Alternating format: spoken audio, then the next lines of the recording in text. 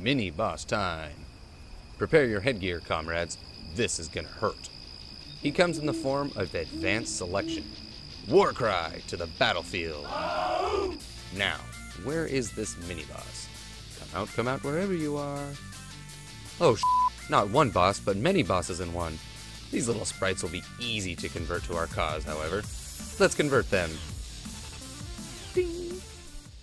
Remember, kids, using cheat codes isn't really cheating, it's adapting and overcoming. Now that they are our friends, we need to train them. But this training needs a bit of butt kicking. First off, face marks. What the beast is this? Smack in the middle of our selection by option. Surely it isn't a scar? Well, frankly, it is the most unused feature in Freestyle. It is very limited to selected and not selected. It has include and exclude, one face and both faces. With include and exclude, you can add or subtract the marked faces from being drawn. With one face, your lines get drawn around your selection, including the border of the face marks.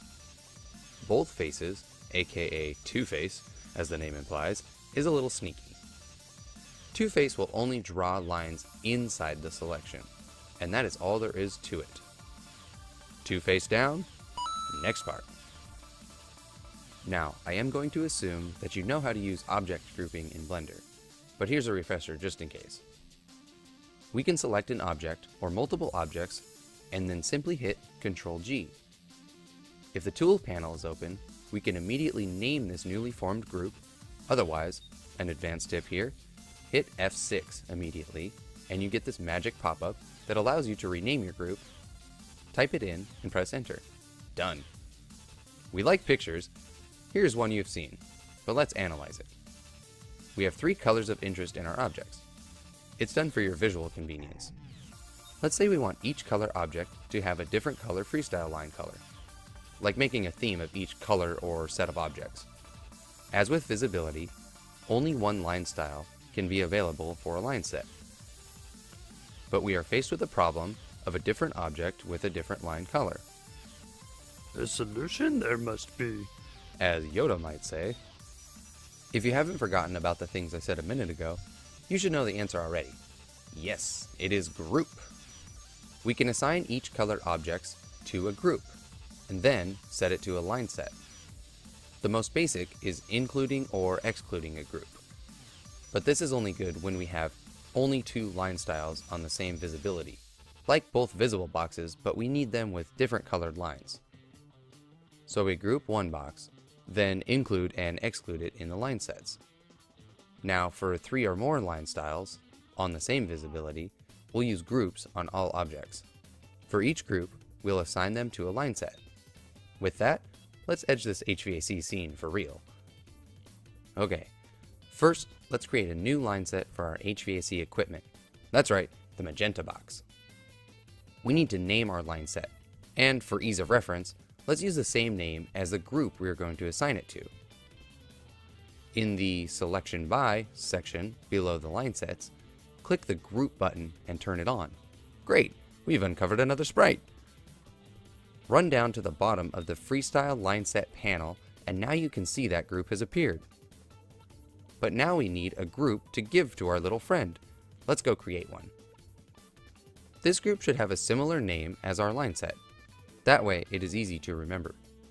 So key that in. Alternatively, we can hover over the line set name and Ctrl C, copy the name, and then hover over the group name and then press Ctrl V, paste. Grab him and assign the equipment group to the equipment line set. So we have a line set, a single group assigned to it, another sprite on our side. Now let's see what renders. It's good, but not great. We still need the other objects to show here, so we need to assign the remaining objects in our scene. We'll use the same line set parameters, but not the same group.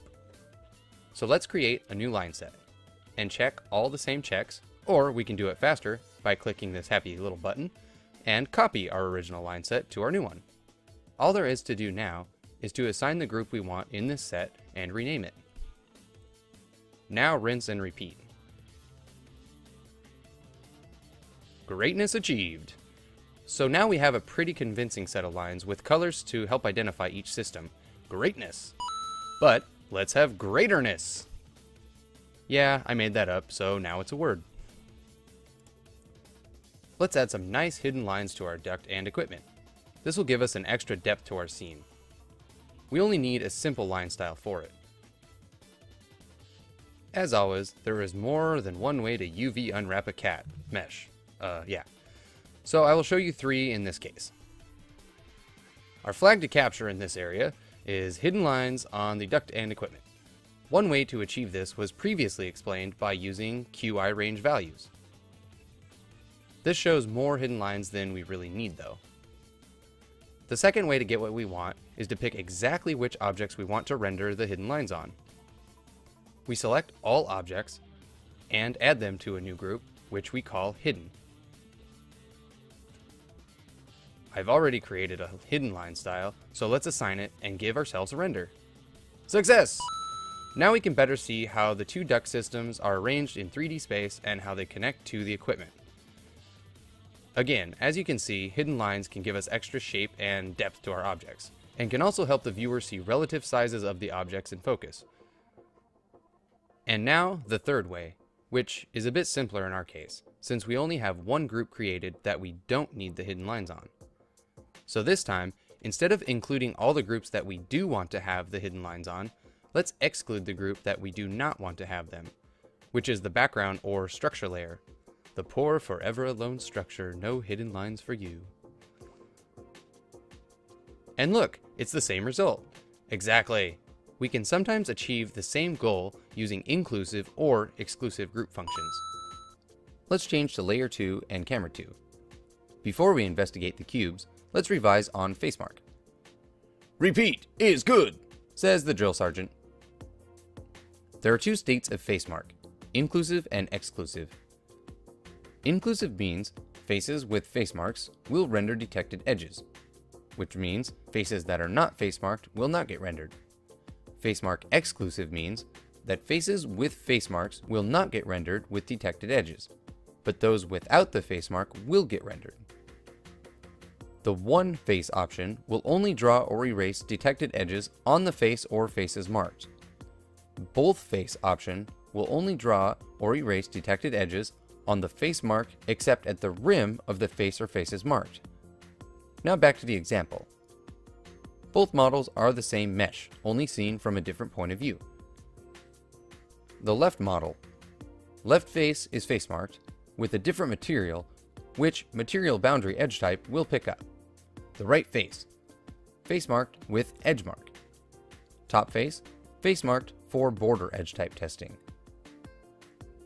The right model is only rotated upward, with bottom faces that are not face marked. Let's try to mark with crease only. In case you forgot what crease is, here it is again. Activate face mark, inclusive on one face. Only the marked faces will render the black line. Everything outside will not get rendered. Also, observe the 2 short lines. These are seen from the holes.